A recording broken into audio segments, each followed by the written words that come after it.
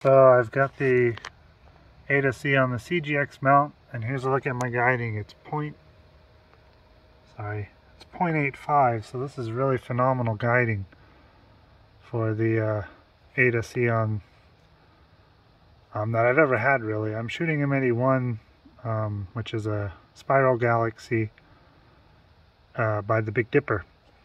And I found the reason that I was having the issue before when I was using this mount is I had accidentally entered the date as 2041. So I was essentially 20 years into the future. But there's a sub on M81, and you can see it looks really good. Stars are quite pinpoint. So I am really looking forward to this data that I'm collecting tonight. I think it's going to be a pretty good image that I'm going to get here of M81. So we'll see how this turns out. You can see kind of the spiral structure already. I'm doing 2-minute exposures at ISO 1600. And yeah, I'm doing a 20-second calm down period, just, you know, to make sure the mount stabilized through the dither, because I'm dithering every frame. So yeah, hopefully we get a nice image here of M81. I've always wanted to shoot this galaxy at this focal length, but I was really unable to with the advanced VX mount. It just didn't ever seem to track that well in this part of the sky. So yeah, we'll see how this turns out. It's night 2 with the CGX.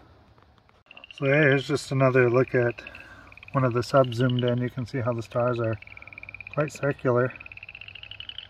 So I'm pretty happy with this data I'm collecting. You know, I think I'm going to get a good image here of M81. I'm doing 2-minute exposures, but again, I don't have any light pollution suppression filter or anything on, so this is just straight broadband imaging of M81. So the moon comes up later tonight in a few hours, so I'm hoping I can just shoot until the moon rises. But yeah, this is a great test for the new mount.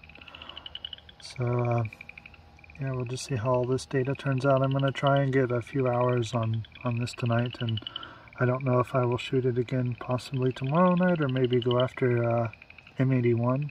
I mean the Cigar Galaxy, its neighbor. So yeah, we will see. That would be M82. This is M81. I don't know why I said M81. But yeah, I've always loved observing these two galaxies visually and being able to get a good image of them at a pretty decent focal length.